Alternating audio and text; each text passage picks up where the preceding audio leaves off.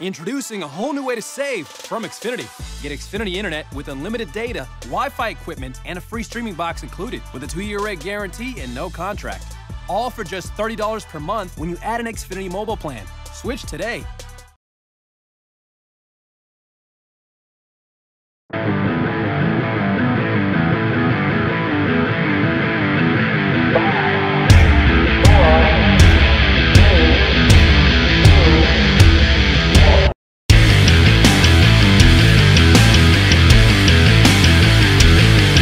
Dion Closo with Preps KC here as we move through the Crossroads Conference Virtual Media Day, and we move on to the newest member of the Crossroads Conference, St. Michael, and bring in Coach Andrew Pitts. And Coach, good move for you guys going into that league. You're already playing a few of them already, so it probably was a pretty easy move. But how exciting is it to be in a conference coming off your best year as a program with a lot of excitement, a lot of momentum, and being in a league that's going to do nothing but make you better? Absolutely. I have a good relationship with all the coaches in that league. And, I enjoy being in the conference. It gives our players a chance to be familiar with opponents and to create some good relationships, and then get things like all conference awards and have something to strive for, like winning a conference championship. That'll be incredibly difficult this year. And I know we have a lot of great teams, but just to have that kind of commitment from a group of schools to do things together is really good. Coming off that 7-4 year and went to the district championship game, and you lose good players, but you bring some good ones back. What's the summer been like for you? Oh, well, summer's been really good. We've had a great opportunity to get a lot done. We've had a number of 7-on-7s. We did football camps. We do have a number of our skill guys to replace. Both of our outside receivers were seniors. Our tight end was a senior. Our quarterback was a senior. Our running back was a senior. But in high school football, that happens. You have a short window with the players, and you try to make the most of it. And I think it's good if you have a program that has seniors continually returning, and you have old seniors that graduate and leave, but then you got new kids coming up to fill. And I think we have that this year with a number of excellent players that are going to fill those roles. Is there any one position group or side of the ball that's really taking some big strides? Either they needed to and they did it, or they really just kind of surprised you? Well, for offense, I think we're very good in our skill. We replaced a lot of skill positions with seniors, but I think the guys coming in are going to be very good at replacing them. So our question was with the offensive line. And I've challenged that group to say, hey, our season's probably going to go very much how you guys go. And they've really stepped up. We've had a number of kids say, hey, I'll play some O-line for you that maybe didn't in the past, which was nice. And they're really working hard. And I try to tell them, hey, you need to be 5 arms of the same octopus. Like, you need to be able to work together. That's kind of the analogy I use sometimes. I don't know if anybody knows this, but I'm a biology teacher in my past. But, so we're working through all that right now. But I will say those guys have really done a great job. And I'm excited to see what our offensive line can do. On the defensive side of the ball, our most experienced group coming back is our linebackers, and we're going to be led by them on our defense. We run a 3-4 structure mainly, and we got 4 guys that all played last year. Actually, we got about 6 guys that played last year at various times because of injury, but people getting rotating in. So we're very strong there, and I expect great leadership from them. With the summer winding down, as we recorded this is the last day of summer. On August 8th, what kind of the things that you really want to focus on in those 3 short weeks to get you ready for that Friday night? Well, I think any coach will probably say, yeah, you got to use your summers. You don't really have a whole lot of time. You have essentially 16 practices once August 8th hits before you're going to play your first game. And that's not a lot of time. So most of our base stuff, offense, defense, special teams, has already been installed. Now, it's not to say we're running, at 100% efficiency with it or perfect. So, but at this point, really, we're just trying to refine the stuff that we've installed already. That's kind of where we're at. I do reserve kind of the August start of our season for some of our special stuff, because most of the summer I usually try to stick with these are going to be our main plays on each side of the ball. We do introduce special teams in the summer, and we get our kickers, punters, returners, and even get our full kickoff units and punt units and things put together, so we can just be ready to roll once August starts at refining, making ourselves a little bit more comfortable with all of our stuff.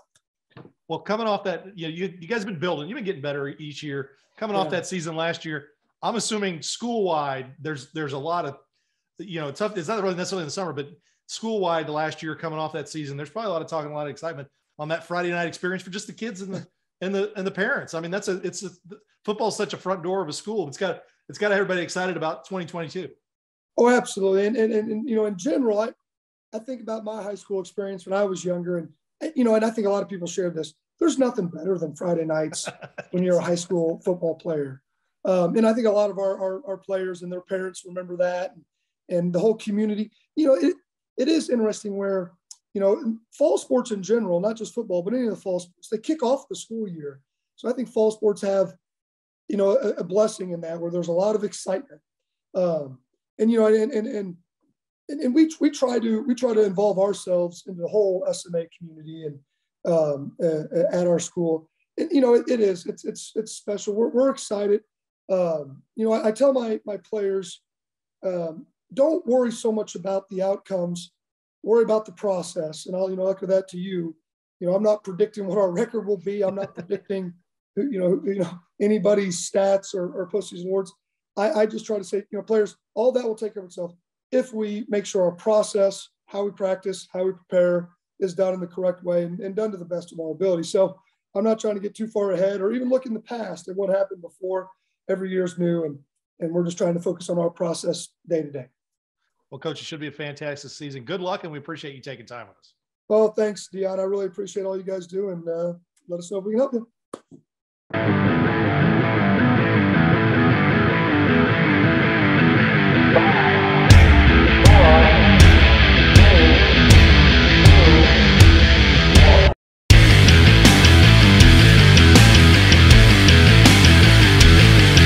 Dion Clisso with Preps KC as we move through our media day here in the Crossroads Conference. We're bringing Summit Christian Academy coach Todd Burke, and coach, another great season again last year. And you guys really had a good group of seniors that had really rolled through the last few years. And I know you graduated a lot of those guys. What does this year's team look like?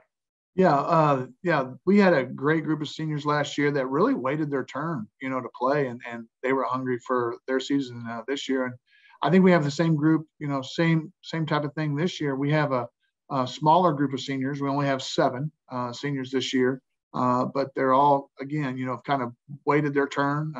We only returned like 4 starters total from last year's team. So there's going to be a lot of hungry young kids looking to play. A lot of sophomores are going to be playing.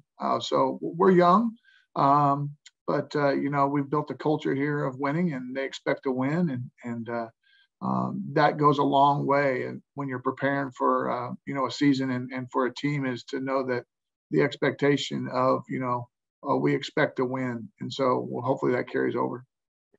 Well, you always like competition in the summer, but sometimes when you have some veteran teams, there's not Right. as much. But I'm assuming this summer there's probably a lot of competition and a lot of learning and growth. Well, our numbers aren't big, so unfortunately there's not a ton of competition for spots, just because we're trying to keep our freshmen off the field as far as varsity wise, and just let them play JV and develop. So with our seniors at like 7 or 8 kids, and then we only have about 4 kids in our junior class. Our sophomore class is decent size, but 12 for us, that's a decent size. We're trying to play as many of those guys one way as possible, not expecting those guys to play 2 sides of the ball. So not a ton of competition, but they are competing at the positions that they're at when they're going against each other, we go over and play at least some at high school in their 7-on-7 league, and we're real competitive there. And so we feel like we're going to have to work our tails off, but each week, prepare for the test in front of us, but we think we're going to be competitive this year. Is there one group or one side of the ball that's taking some big step forward this summer? Yeah, I think our offense has. I think, playing a sophomore quarterback and a couple kids who haven't started for us at receiver, I think they really competed well in our summer activities and did a great job learning the offense and working hard to, just understand the concepts, not only like what you're supposed to do, but just the nuances of the routes and the coverages and those kind of things. So I really think they've taken the biggest step forward, which we needed to happen. I think our offensive line young offensive linemen kind of did the same thing. We had a kid transferring from Lone Jack that's going to start for us at right guard. there's going to be a needed addition there, and he's really picked up the offense well, and is going to bring a lot of leadership and just size to our offensive line that we wouldn't have had he not shown up. So, well, tell me this: your schedule, you lose an improving Bishop Ward out of the conference, but St. Michael steps in. You're already playing them, and that's a good little rivalry that's going on there in East Summit. And but you also had Harrisonville, and your schedule is tough, so your kids are going to have to grow up fast, aren't they?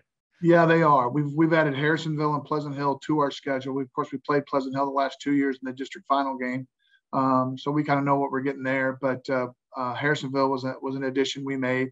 We felt like as a growing school, so our 7th, 8th, and 9th grade classes are all going to be over 100 kids. So we're looking to be probably in the low 400s in 2 or 3 years, and probably looking to possibly even move to a little bit bigger conference. So we thought we needed to go ahead and start getting our kids prepared for that schedule-wise. And we were playing in the Class 3 districts the last 2 years with Oak Grove and Odessa and all those guys anyway. So we felt like we might as well schedule a couple of games with those guys and kind of let them get a feeling for who we are, and maybe that'll help us maybe enter to a conference agreement maybe down the road. So Harrisonville will be a really tough challenge. I think it's at Harrisonville. So with their new coach coming in, returning back to, kind of bring them back to their days of glory, you never know what we're going to get there. So we'll have to be prepared and, continue to just get better each week. And just, I think for us this year, we're trying to kind of tamp down expectations a little bit. We've averaged 9 wins a year for 5 years, which is awesome. But this is a different group. And so we're going to take one game at a time and just focus on that game. And hopefully we can, put a great product out on the field. Well, Coach, it should be a fantastic season. Good luck, and we appreciate you taking time with us. Hey, thanks for having us, and all the coverage you give the Kansas City area, and especially Summit Christian Academy. We really appreciate it. Thanks.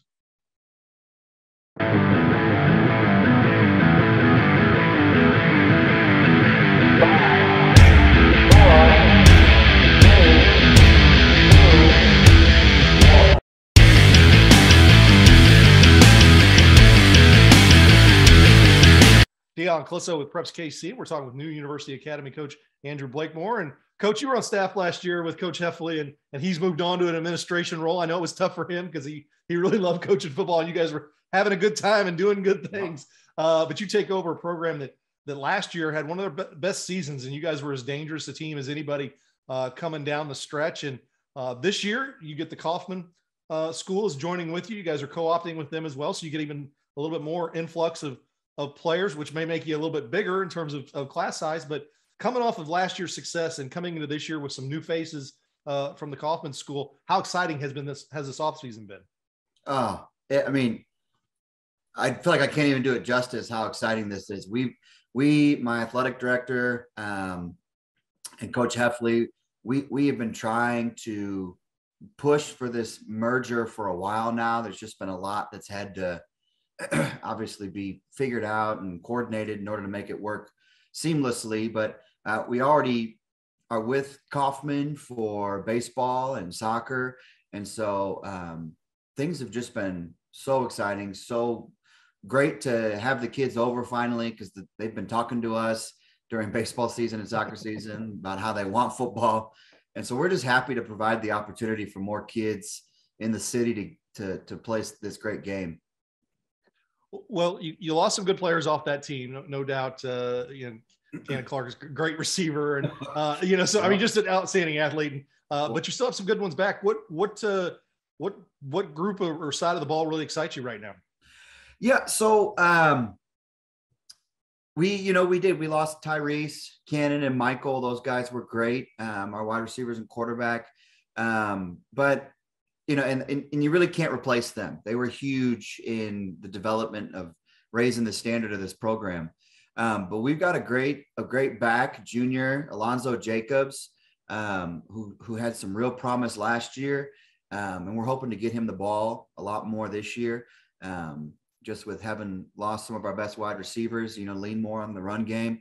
But our quarterback who's stepping in, Quentin Jones, he's been on the baseball team, and he's just an exceptional athlete.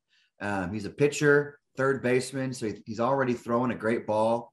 And so, Kaufman's brought us some good kids to try to replace Cannon and Michael with, and they've gotten on schedule with us pretty well. And on the defensive side, and offense, our strength is our offense and defensive line. We've got some big bodies and some kids coming back. Oscar Sauceda, a young man named Caleb Brown, Dimitri Oliver. So we've got some kids who definitely are excited to do some damage up front.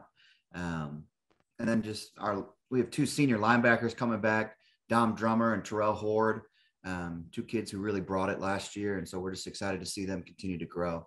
So, it's like every season, you lose great kids and you always find kids who step up to try to fill those shoes. So we're excited. Well, this year your conference changes a little bit. You lost a very improved Bishop Ward. Yeah. They're going independent, but you bring in the St. Michael program that turned the corner last year and had some good wins. When you look at your schedule, is it going to be a good one for you guys, especially if you happen to move up in class with the new pool of talent? Yeah, we've always had to play up. As a Class 1 school in the city, we've kind of always had to play up to play local, and so we will move up, obviously, in class, but we're excited to compete with the teams we've always competed with. Summit Christian, Van Horn, Pembroke, Central. Teams that we've been playing for years. We're excited to have them look across the sideline and see a similar looking number of players. We were usually out there with 25 kids and they would show up with 40 or 50, and now we're going to have that. So depth is going to be great for us. Having depth and competition and practice is everything. And so, that's something we're really excited about just as a coaching staff and as a program. Well, Coach, it should be a fantastic season. Good luck, and I'm sure we'll be talking again soon. Thank you very much. I appreciate it.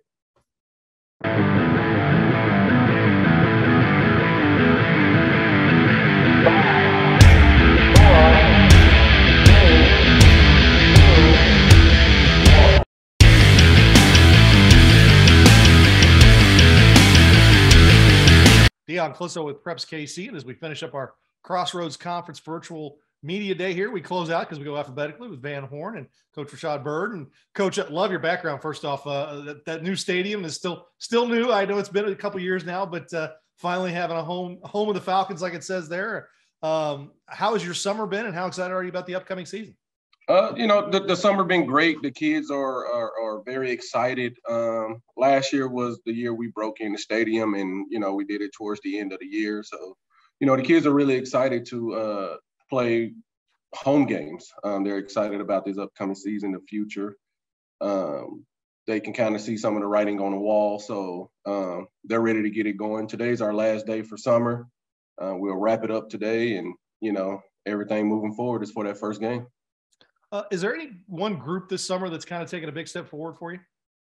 For me, it's our defensive line. We got some really good guys on our defensive line.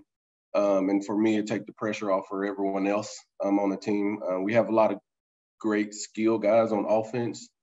But I think anytime you have a really good defensive line, it changes the game. And we have a number of 4 to 5, 6 guys that we can put on our defensive line that would constantly cause havoc for any team. Offensively, you bring back your quarterback, tailback, receiver. That's got to make you feel pretty good knowing you got some experience back there. Yeah, it helps a lot. There's not a lot of teaching, more so of reteaching, more so of, just perfecting certain skills, certain crafts, kind of adding to guys' game offensively. So it made the transition into the summer really great. It also helped with those older guys who coach up freshmen and incoming guys and new guys on the team, and kind of help them with their game as well. So, anytime those guys, they take their mental reps, they're teaching young guys. So, they're anytime you can get players to help coach, they know what they're doing. Well, tell me this, your schedule this year, Bishop Ward has been in the conference and played where they could because of their schedule last few years. They move out. St. Michael's moves in. into your conference, which strengthens it even more, even though Bishop Warden was pretty good last year. But then on your non-con, you've got Chrisman and Truman and your sister schools. And this looks like a schedule to me that really is going to help you guys be ready for the postseason. Yeah, and that's one of the things that we've been pushing forward to now for the past couple of years, to make sure we're battle tested towards the end of that, the end of the season.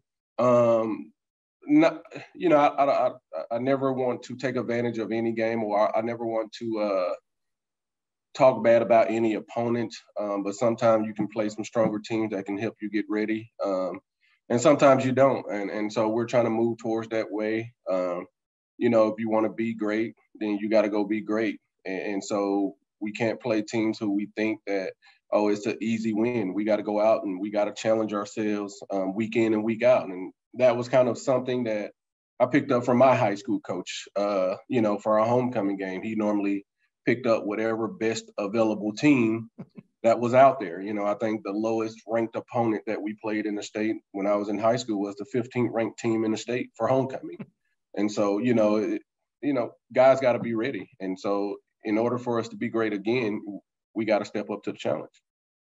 Well, and that's one thing I've seen throughout with the success as Van Horn Athletics has gotten better the last few years is all your teams have stepped up and played better teams. And it's really, it's a culture that's building at Van Horn. And there's just a lot of success. I went to a playoff basketball game this year and watched that. And there's definitely a different vibe around Van Horn the last few years. Well, one of the things that I tell my players, the standard is the standard. We don't waver from that. And you know, it catches like a wildfire, and, you know, no pun intended, but, you know, if you keep your standard the standard and across the board, if your standard is the standard, in order to be a part of this, we won't waver on what our standards are, and kids buy into that. And I think that's one of the biggest thing, and one of the things that every coach across the board kind of done. You know, you get the buy-in from the kids, and it helps out across the board, especially every program. Football starts the school year. So for me, that set the standard for every other sport. You know, if we're being successful, I think every other sport would want to match that or be better than that. So, you know, they go out and their standard is their standard. Well, Coach, thanks a lot for taking time with us. Good luck. And we'll be talking again soon. Thank you. See you soon.